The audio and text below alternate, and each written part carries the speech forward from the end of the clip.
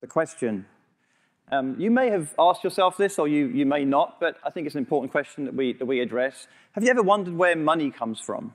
Not necessarily who prints it or who instructs people to print it, but perhaps where the value behind that $20 bill lies.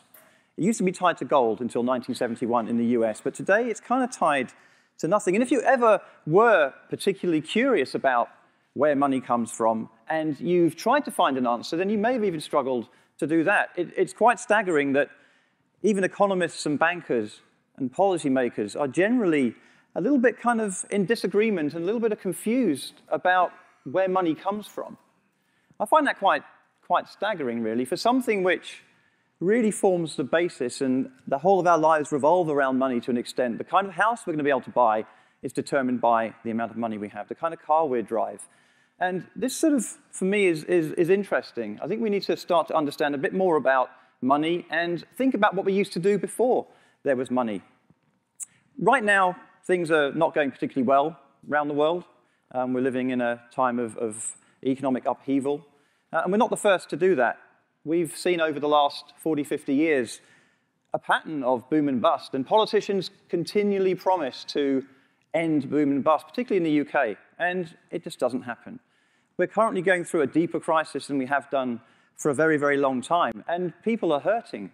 People are hurting, and people don't necessarily deserve to hurt. OK, if the old banker gets hurt, then we can settle for that, right? But guys in the street, communities are suffering badly. But graphs are great, but they don't give us the full picture. What does this look like? It's unemployment queues. It's people losing their homes. It's empty shops. It's buildings up for sale. It's houses up for sale. It's family businesses that have been run by the family, in some cases for generations, going to the wall. I look back with great fondness to my community back in Jersey, but I was born, Jersey Channel Islands, and used to go to the butcher and the baker and the sweet shop, and they were all little shops, and everyone knew each other, and it was kind of wonderful, and everyone supported each other, and we kind of lost that. Empty town centers. This is a place in Finland I was in over the summer. This is the middle of the day.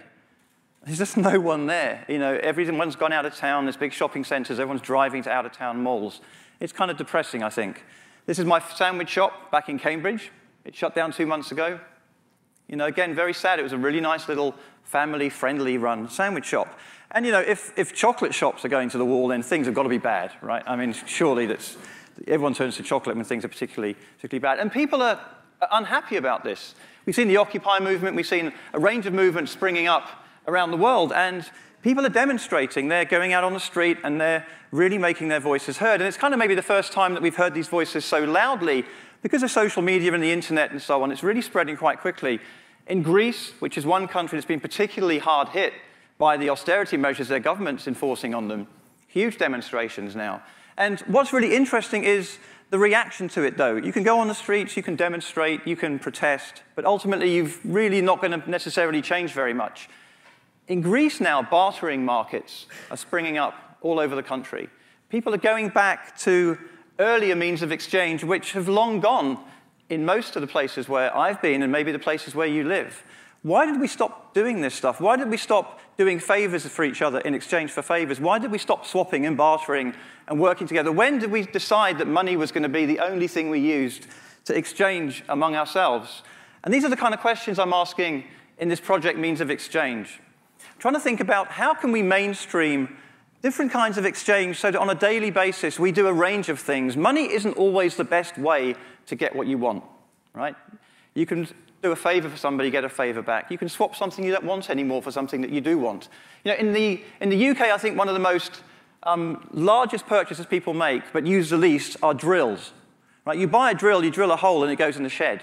And why don't we should lend everyone our drills, right? Then you wouldn't have to keep buying drills all the time just to drill one hole. It's kind of crazy. So I don't really have a lot of answers to this. I want to share some of the questions I've been asking, though, with you at the moment. And the 3 questions are this.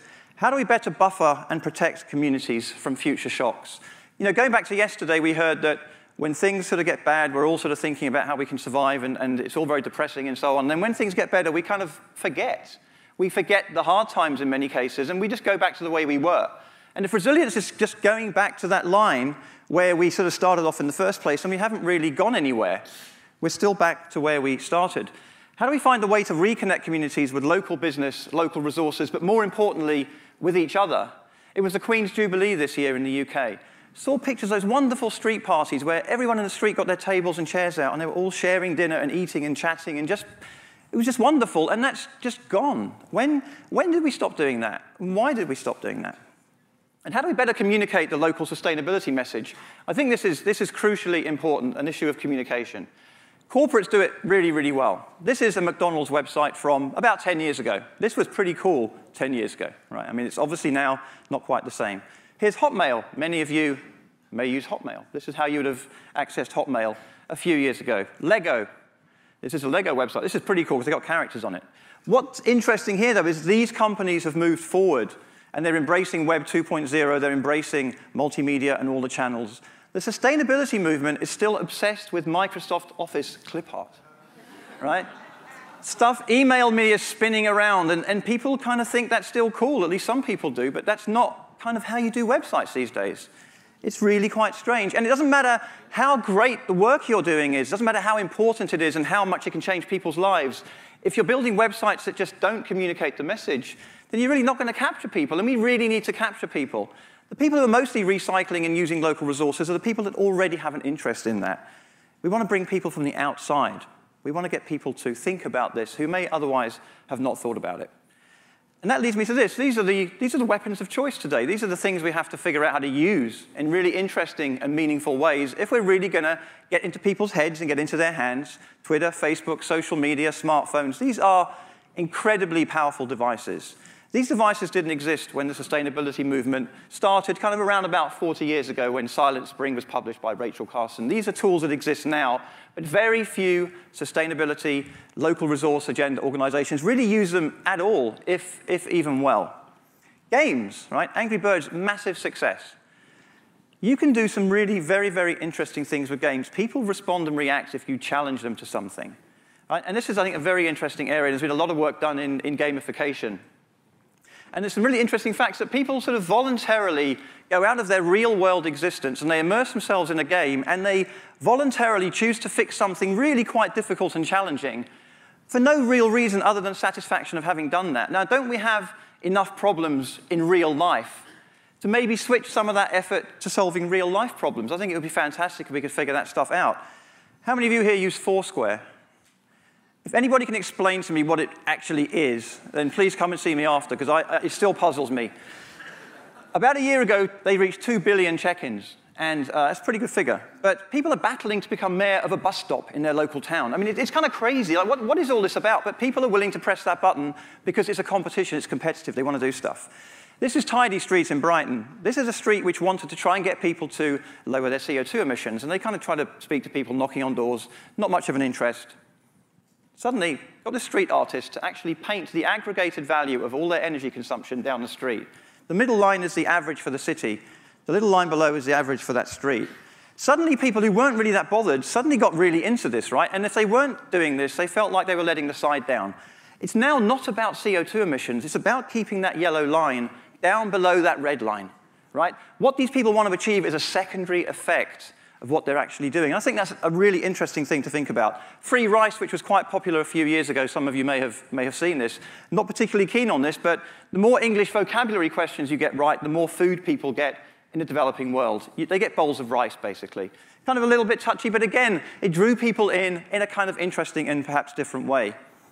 This is something we did over the summer in the UK. It's the cash mobs, and we get people to show up using social media at a shop, spend a bunch of money, and try and help support local business. We did it in Pages of Hackney, which is just outside the Olympic Village. The shop took $750 in 90 minutes and sold 100 books. It sold 7 books the previous 2 days. It had its best day of the year. People were ultimately there because of the excitement of meeting up online and meeting up and feeling part of something bigger. And again, it was a secondary effect that the shop benefited. And some of these people had walked past the shop every day and never been in. So it got people, again, to think about what was available to them in their communities. And there was a cash mob just down the road, actually, 2 days ago in Camden. This is sweeping the US, more particularly in the UK. When we think about games and engaging people in really, really interesting ways, 97% of young people play games. And it's not a male-dominated thing either. 40% of women play games, and 69% of heads of households play games. If we can figure out how to get people to turn their game attention to real-life problems, we can actually fix some stuff. Ultimately, I want to close with this. Ultimately, we want to go from this to this, I think. We want to start to think about how we can get stuff done without money. I think we need to think about having a healthy ecosystem of different means of exchange in our daily lives when that little bar's at the top, not just when it's at the bottom. And I think we need to remember that we're more valuable as individuals than the sum of the notes in our pocket, right? Which is kind of how we're measuring it today. This fantastic Einstein quote, I'm going to leave you this. Not everything that counts can be counted, and not everything that can be counted counts. I think that, to me, sums it up really, really well, and I'd love you to join me in this conversation to try and figure out how we can turn the technologies that we're using today for positive community rebuilding. Thank you very much.